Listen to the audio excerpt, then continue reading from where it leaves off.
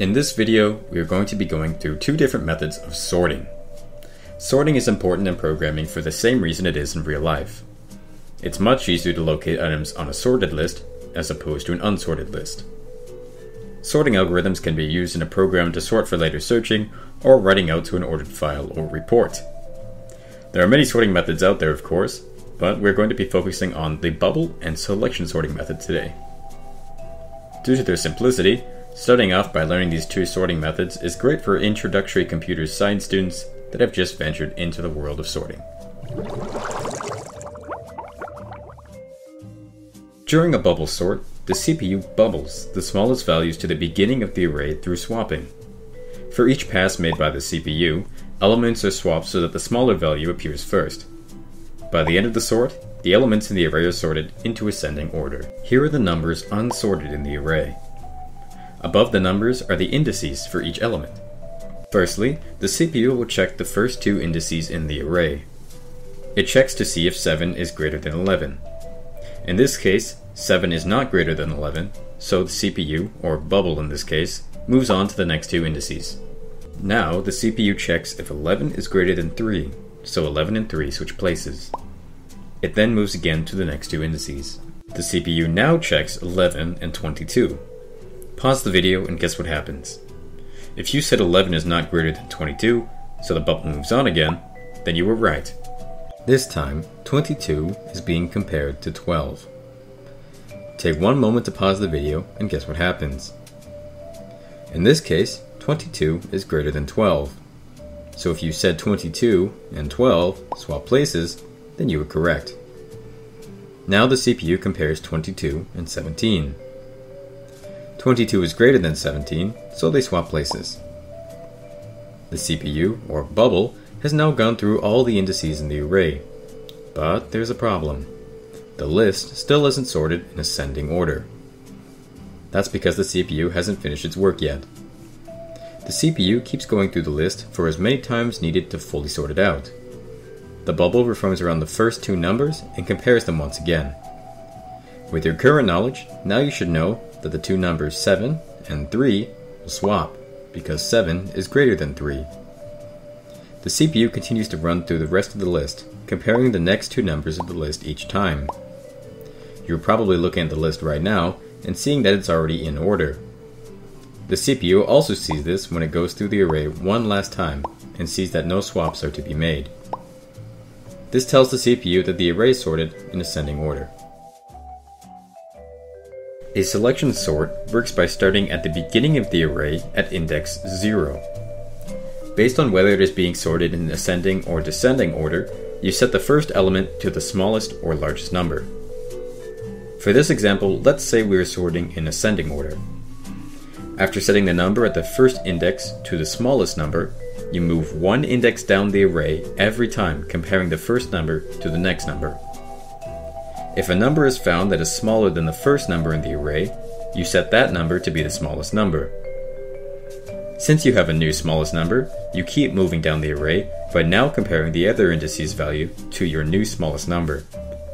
You continue this process until you reach the end of the array. By this point, you would have the smallest number. The smallest number has to be at the start of the array, so you swap its location with whatever number is occupying index 0. You continue this process, moving one index down each time until you reach the very end of the array, as all the numbers will be sorted by then. Here we have the unsorted array that is desired to be sorted in ascending order. We start at the beginning of the array and set it to the smallest number. Therefore, 7 becomes our new smallest number. We then move one index down the array to compare 7 with 11 to see which number is smaller. Since 7 is smaller than 11, it remains the smallest number. We then move down one more index, index 2, to get the value 3. We now compare 7 and 3 to see which number is smaller. Since 3 is smaller than 7, 3 is now set to the smallest number. We continue moving down the array, comparing 3 with all the numbers. Since 3 is smaller than 22, 12, and 17, by the time we are at the end of the array, 3 still remains the smallest number.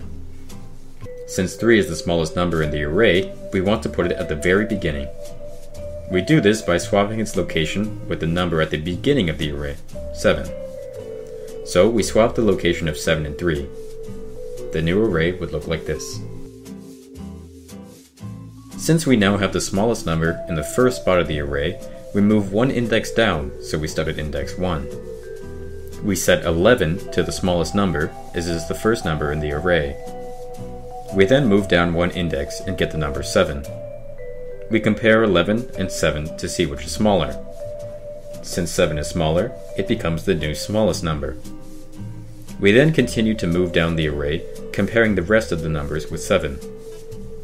Since 7 is smaller than 22, 12, and 17, by the time we are at the end of the array, 7 is still the smallest number, except for 3, which we aren't comparing it to because we already found it was the smallest number in the entire array and moved it to the first spot in the array. We now want to put 7 one index after 3, because 7 is the second smallest number in the array. We do this by swapping its location with the number beside 3, or at index 1. Therefore, we swap the location of 11 and 7. The new array would look like this.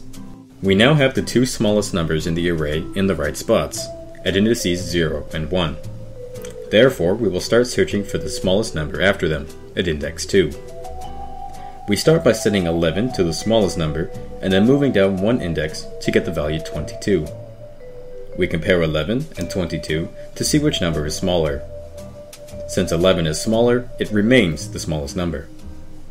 We continue moving down the array, comparing numbers to 11, but since 11 is smaller than the other values, 12 and 17, it remains the smallest number.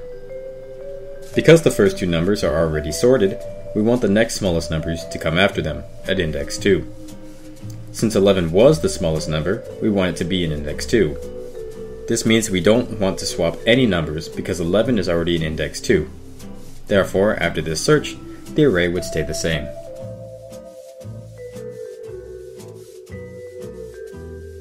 We now have the three smallest numbers in the right spots, at indices 0, 1, and 2, so we will start searching for the smallest number after them, at index 3.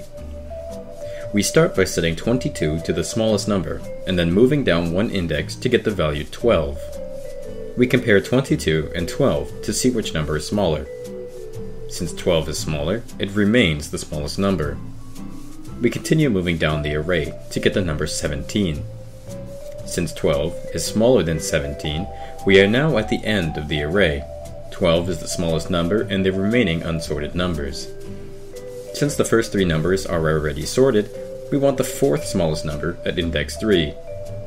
Since 22 is in index 3, we swap 22 and 12's location to put 12 in the right spot. We now have 4 out of the 6 of the numbers in the array sorted in ascending order. We are now going to start searching for the smallest number from the index 4. We start by setting 22 to the smallest number, and then moving down one index to get the value 17. We compare 22 and 17 to see which number is smaller. Since 17 is smaller, it becomes the smallest number in the remaining unsorted numbers, so we want to move 17 to index 4. Since 22 is occupying index 4, we swap 22 and 17's location, so 17 takes index 4 and 22 takes index 5. Now we have successfully gone through the entire array one by one, finding the smallest number each time. We are now at the very end with only one number left, and as you can see, our array is completely sorted.